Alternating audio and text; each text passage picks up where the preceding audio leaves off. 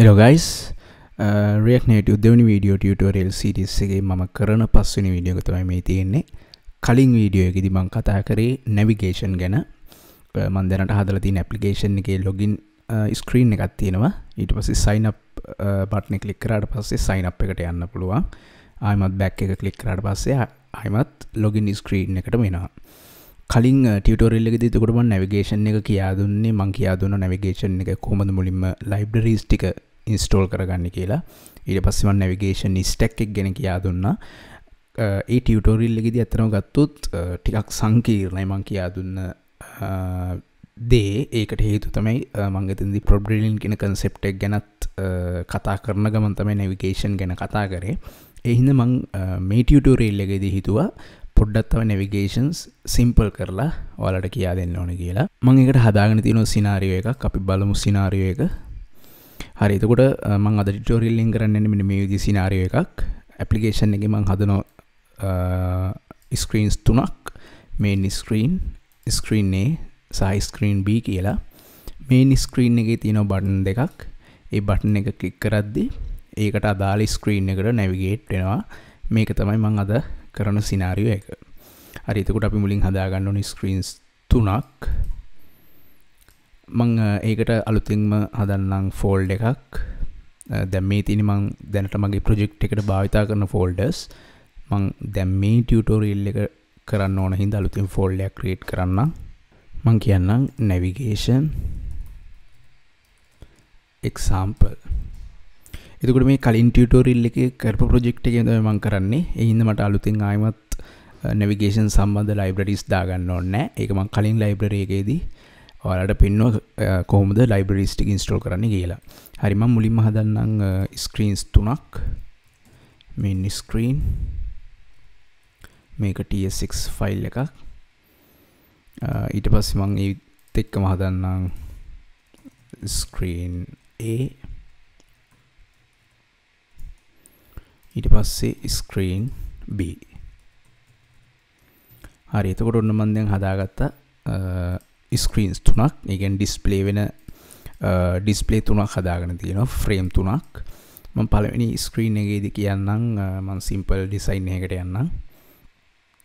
React Native functional component export. මෙතනදී මම එතකොට හදන්නම් buttons තුනක් මුලින්ම. buttons දෙකක්. එතකොට මම ඒ button දෙක use කරන්නේ මේ screens දෙකට යන්න. A සහ B කියන screen දෙකට navigate වෙන්න පුළුවන් වෙන්න මම button දෙකක් හදාගන්නම්. මම භාවිතා කරන්නම් React Native button. හරි එතකොට මම මෙතනදි කියන්න ඕන on press මම දැනට on press කියන එක මේ විදිහට තියාගන්න empty function එකක් විදිහට. ඊට පස්සේ මම මේකට දෙන්නම් title එක go to screen A. හරි ඒත් එක්ක මම තව බටන් එකක් හදාගන්නම් B වලට යන්න. ඊට පස්සේ මම මේකට style එකක් දෙන්නම් view එකට. හරි මම මුලින්ම මේ screen එක app.ts6 එකේ set කරන්නම්. දැනට එතකොට මම තියෙන කලින් ටියුටෝරියල් එකේ හදපු app navigation එක මම ඒක කමෙන්ට් කරනවා. කමෙන්ට් කළා මම මෙතනින් ගන්නම් main screen එක. හරි මම මේක save කරන්නම්. හරි save කරාට පස්සේ මට මේ විදිහට එකක් ඇවිල්ලා තියෙනවා. class function but got object. අපි බලමු main screen එකට ගිහිල්ලා. හරි මම ඒක සේව් කරලා තිබුණා. ඒකට සේව් කරාට පස්සේ දැන් ඔන්න අපේ ඩිසයින් එක තියෙනවා. ඊට පස්සේ මට තියෙන්නේ මේ බටන් දෙක ක්ලික් කරද්දී පළවෙනි බටන් එක ක්ලික් කරද්දී ස්ක්‍රීන් A එකට යන්න ඕන. B ක්ලික් කරද්දී ස්ක්‍රීන් B එකට යන්න ඕන. ඊට පස්සේ මම ස්ක්‍රීන් A වත් ඩිසයින් කරගන්නම් ඉක්මනට. හරි මම ස්ක්‍රීන් A ව ඩිසයින් කරගත්තා. මම මේකම කොපි කරගන්නම් ස්ක්‍රීන් B ව ඩිසයින් කරගන්න. මම මෙතන වෙනස් කරන්නම් screen B. welcome to screen B. හරි එතකොට screen A ගේ මම කළා දිනේ view එකක් හදාගන්න තියෙනවා. ඒ view එකට සාමාන්‍ය විදිහට flex එක එකයි. ඊට පස්සේ මම align කරලා තියෙනවා content එක center වෙන්න center එකේදී මම හදාගෙන තියෙනවා text component එකක් welcome to screen A කියලා font size 30යි color එක black මේ විදිහටම තමයි මම B screen එකත් හදාගත්තේ. හරි එතකොට ඔන්න අපි screens තුන දැන් හදලා ඉවරයි. අපි ඊළඟට බලමු කොහොමද navigation එක apply කරන්නේ කියලා. හරි එතකොට මේ screens තුන මම navigation එකකට apply කරගන්න මම මුලින්ම හදන්නම් stack navigate එකක්. මම ඒකට හදන්නම් අලුතෙන් file එකක්. අපි හිතමු test navigation.tsx. හරි එතකොට මේකදී තමයි මම stack navigate එක create කරන්න යන්නේ. මම මුලින්ම හදාගන්නම් මේකට functional component එකක් විදියට React Native functional component export. හරි ඊට පස්සේ අපි බැලුවොත් app.tsx ෆයිල් එකට ගිහිල්ලා ඒකේ තියෙන නිකම්ම view එකක් හදලා තියෙනවා. ඊට පස්සේ මම දැනට main screen එක තමයි set කරගෙන ඉන්නේ. එහෙනම් අපි මුලින්ම navigation stack එකක් හදන්න කලින් navigation container object එකක් create කරන් ඉන්න ඕන. මම යන්න test navigation වලට මුලින්ම හදාගන්න navigation container component එකක්. හරි එතකොට මට මේ component එකෙන් පුළුවන් දේ wrap කරන්න මට මම හදන්න යන navigator type එක මම හදන්න යන stack navigator එකක් මම මුලින්ම import කරගන්නම් create stack navigator කියන function එක. එතකොට මේක import වෙන්නේ react navigation/stack වලින් මම කියන්නම් මේකට stack කියලා. හරි ඊට පස්සේ මට පුළුවන් මේ stack කියන variable එක use කරලා navigation stack navigation container එක create කරන්න. මම කියන්නම් stack.navigator. හරි එතකොට මම stack navigator create කරා. ඊට පස්සේ මම මේ screen තුන create කරගන්න ඕන stack එක ඇතුලේ තියෙන screens විදියට. මම ඒකට use කරන්නම් stack.screen කියන component එක.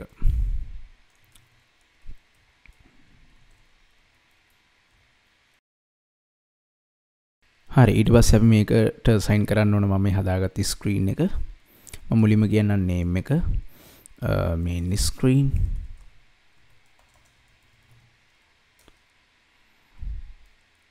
ඊට පස්සේ component එක main screen component එක. හරි එතකොට මේ තියෙන්නේ නම stack එක ඇතුලේදී මම main screen access කරන නම තමයි මේ තියෙන්නේ. ඊට පස්සේ මේ තියෙන්නේ main screen component එක. හරි ඊට පස්සේ මම මේ විදිහට මේ screen A සහ B වත් stack එකට දාගන්නම්. screen A screen B. මට පුළුවන් මෙතන name එක ඇත්තටම මට කැමති නම් use කරන්න පුළුවන්. මේ name එකෙන් දීපු component එක හොයාගන්න පුළුවන් වෙන විදිහේ නමක් තමයි දෙන්න ඕන. දැන් මට පුළුවන් මෙතන main කියලා දෙන්න. ඊට පස්සේ මම මේකට දෙනවා A කියලා. මේකට දෙනවා B කියලා. එතකොට මට ඇත්තටම ගියොත් මේක හොයාගන්න පුළුවන් main වලින් කියන්නේ main screen. A වලින් කියන්නේ screen name. ඒ විදිහට මට හිතා ගන්න පුළුවන් නම දැක්කහම මේක තමයි component එක කියලා. හරි ඊට පස්සේ අපි බලමු කොහොමද දැන් බටන් ක්ලික් කරාම අපිට අවශ්‍ය ස්ක්‍රීන් එකට රීඩෙක්ට් කරගන්න කියලා. හරි එතකොට මම කලින් ටියුටෝරියල් එකේදී කියා දුන්නා ස්ටැක් එකක් ඇතුලේ අපි හදන හැම ස්ක්‍රීන් එකටම අපි හදන ස්ටැක් නැවිගේටර් එක පාස් වෙනවා කියලා props හරහා. එහෙනම් අපිට props use කරගෙන පුළුවන් මේ ස්ටැක් නැවිගේටර් එක access කරන්න. මම යනවා main screen component එකට. මෙතනදී මට පුළුවන් ස්ටැක් නැවිගේටර් එක මෙන්න මෙහෙම access කරන්න.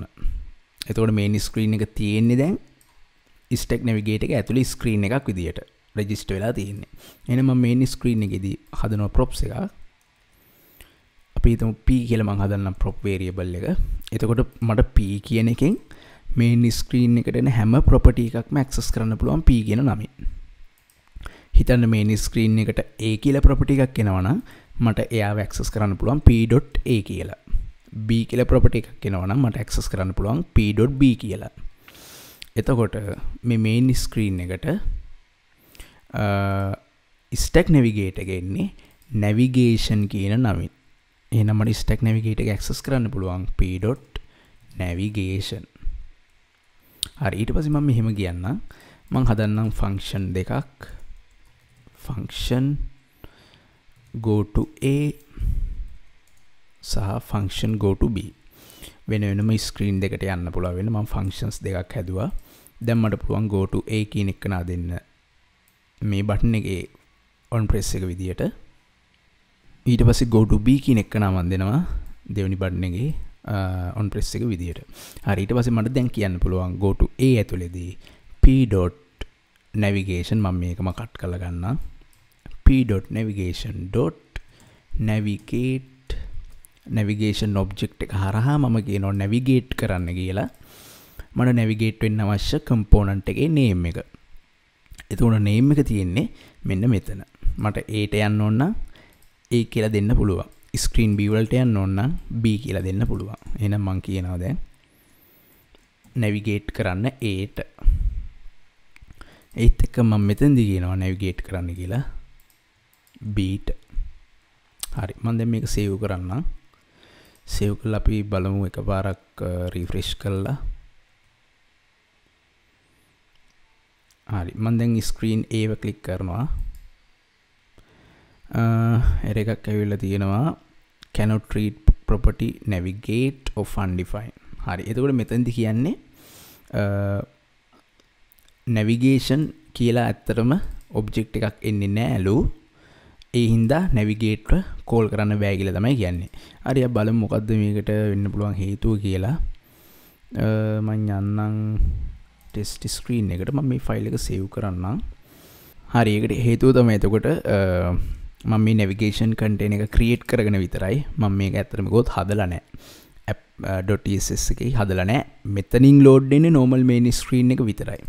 එහෙනම් දැන් මේ component එක create වෙන විදියේදී මෙතනදී props වලට navigation එකක් pass වෙන්නේ නැහැ. මම මේ create කරලා තියෙන විදියට මෙතනින් pass වෙන්නේ නැහැ කිසිම property එකක්.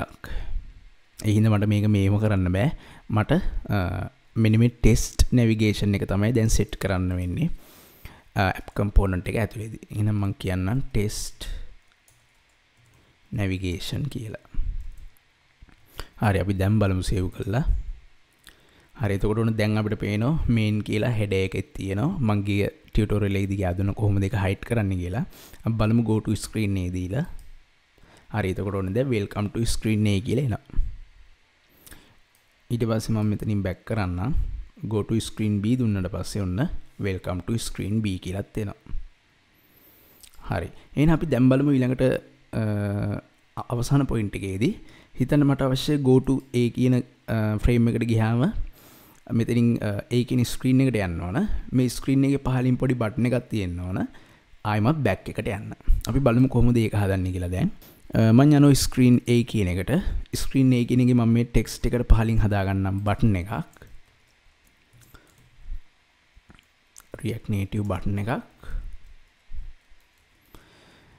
මම මේ button එකේ දෙන්නම් title එක go back. ඊට පස්සේ මම මේකේ දෙන්නම් on press එකට මම හදාගන්න function එකක්.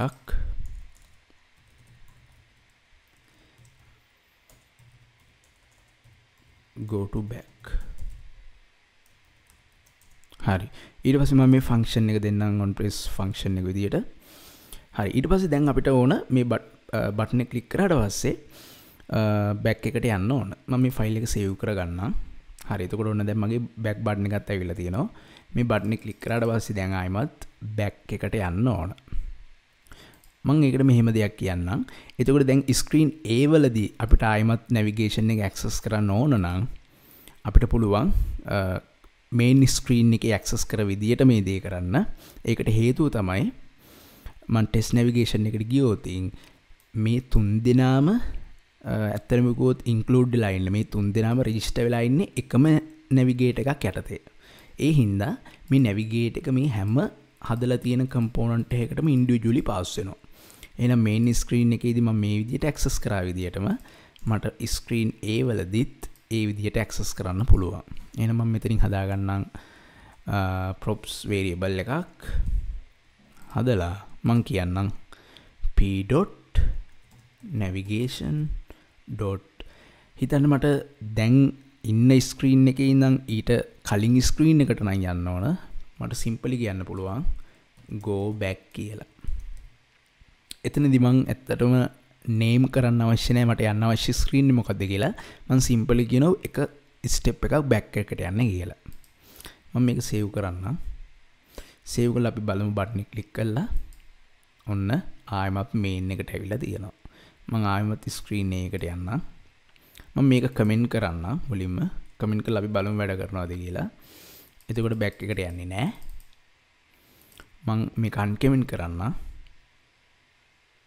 දැන් මම මේක ක්ලික් කරොත් බටන් එක දැන් අපිට බලා ගන්න පුළුවන් ඔන්න බෑක් එකට ගිහිල්ලා තියෙනවා. හිතන්න මට අවශ්‍යයි ස්ක්‍රීන් A වල ඉඳන් ස්ක්‍රීන් B වලට ආයිමත් යන්න. එතෙන්දි මට ආයිමත් කියන්න පුළුවන් මෙන්න මේ විදිහට. මම හදනවා තව ෆන්ක්ෂන් එකක්. go to screen B. මම හදනවා තවත් අලුතෙන් බටන් එකක්. go to screen B. මම එතන දෙන්නම් මේ හදාගත්ත ෆන්ක්ෂන් එක on press event එක විදිහට. ඊට පස්සේ මට කියන්න පුළුවන් p.navigate. එතනින් මම go back කිව්වොත් ආයෙමත් යන්නේ මේ ස්ක්‍රීන් එකටමයි. එහෙනම් දැන් මම කියන්න ඕන navigate යන්න අවශ්‍ය ස්ක්‍රීන් එකේ නම. හරි අපි බලමු සේව් කරලා. දැන් ඔන්න ආයෙමත් අපි B ස්ක්‍රීන් එකට යනවා. දැන් මම මේ බටන් එක ක්ලික් කරලා ආයෙමත් බෑක් ගියොත් බලන්න යන්නේ මේන් ස්ක්‍රීන් එකට නෙමෙයි A කියන ස්ක්‍රීන් එකට තමයි යන්නේ. ඒ කියන්නේ එතකොට මෙතනදී වෙන්නේ අතට මේ මෙතන තියෙන බෑක් ඇරෝ එකෙන් වෙන්නේ ඉන්න ස්ක්‍රීන් එකේ ඉඳන් එක ස්ටෙප් එකක් බෑක් එකට යන එක. එතකොට මම මේ ක්ලික් කරාට පස්සේ ඔන්න දැන් මේන් එකට ගිහිල්ලා තියෙනවා. මම go to B screen B මෙතනින් ගිහිල්ලා බෑක් ඇරෝ එක දුන්නොත් එතකොට ආයෙමත් ඔන්න මේන් එකට එනවා බලා ගන්න පුළුවන්. හරි එතකොට ඔන්න මේ විදිහට තමයි සිම්පලි නැවිගේෂන් එක වෙන්නේ. අපි ස්ටැක් නැවිගේට් එකක් යූස් කරාට පස්සේ අපිට ඕන විදිහට ඕනම ස්ක්‍රීන් එකක ඉඳන් ඕනම ස්ක්‍රීන් එකකට යන්න පුළුවන්. හැබැයි අපි යන ස්ක්‍රීන්ස් එකම නැවිගේෂන් එකක් යටතේ මැප් කරලා තියෙන්න ඕන. එහෙම නැත්නම් ස්ටැක් කරලා තියෙන්න ඕන. එහෙම නැත්නම් අපිට මේ විදිහට යන්න බෑ. අපිට වෙනත් ඔප්ෂන්ස් වලට යන්න වෙනවා. එහෙනම් මතක තියාගන්න ඕන මේන් ස්ක්‍රීන් එකේ ඉඳන් මට ඩිරෙක්ට් යන්න පුළුවන් ස්ක්‍රීන් A සහ B ට විතරයි. මට වෙනත් ස්ක්‍රීන් වලට යන්න ඕන නම් ඒ ස්ක්‍රීන්ස් අනිවාර්යෙන් මේක ඇතුලේ රෙජිස්ටර් වෙන්න ඕන. එහෙම රෙජිස්ටර් වුණොත් විතරයි මේ විදිහට කරන්න පුළුවන්. එහෙම නැත්නම් රෙජිස්ටර් වෙලා නැත්නම් අපිට වෙන ඔප්ෂන්ස් වලට යන්න වෙනවා. හරි එතකොට මේ කෝඩ් එකේදී අපි කතා කරපු එක්සැම්පල් එක මම මේ විදිහට අරන් තියෙනවා graph එකකට. එතකොට එතනදී අපි ප්‍රධාන වශයෙන් කරේ හැදුවා ස්ක්‍රීන්ස් තුනක් මේන් ස්ක්‍රීන්, ස්ක්‍රීන් A සහ ස්ක්‍රීන් B කියලා. මට මේ ස්ක්‍රීන් තුන අතර තමයි නැවිගේෂන් එක කරන්න ඕනේ. එතකොට මම ඒකට කරේ මේ තුන් දෙනාම එකම නැවිගේට් එකක් යටතේ රෙජිස්ටර් කරා. ඒකට යූස් කරේ මම ස්ටැක් නැවිගේට් එක. ඊට පස්සේ ස්ටැක් නැවිගේට් එක තමයි ඇප් කම්පොනන්ට් එකේ මම ඩිස්ප්ලේ කරේ. එතකොට එහෙම ඩිස්ප්ලේ කරාට පස්සේ තමයි ස්ටැක් නැවිගේට් එක හරහා ස්ටැක් එකේ තියෙන පළවෙනි ස්ක්‍රීන් එක සෙට් වෙනවා ඇප් කම්පොනන්ට් එකේ ඩිසයින් එක විදියට ඇප් එකේ ස්ටාර්ට් අප් වෙද්දී. ඊට පස්සේ මේන් ස්ක්‍රීන් එකේදී ඒ අදාළ බටන් ක්ලික් කරද්දී අපිට මේන් ස්ක්‍රීන් එක යටතේ තියෙන ඒ ස්ටැක් නැවිගේට් එකේ අනිත් ස්ක්‍රීන්ස් වලට අපිට නැවිගේට් වෙන්න පුළුවන්. හරි එතකොට මම හිතනවා දැන් මේ එක්සැම්පල් එකෙන් අයිඩියා එකක් එන්නේ. ඉතින් සිම්පලි කොහොමද ස්ටැක් නැවිගේෂන් එක යූස් කරන්නේ කියලා අපි ඊළඟ ටියුටෝරියල් එකේ ඉඳන් ආයෙමත් අපේ වීඩියෝ සීරීස් එක කන්ටිනියු කරමු.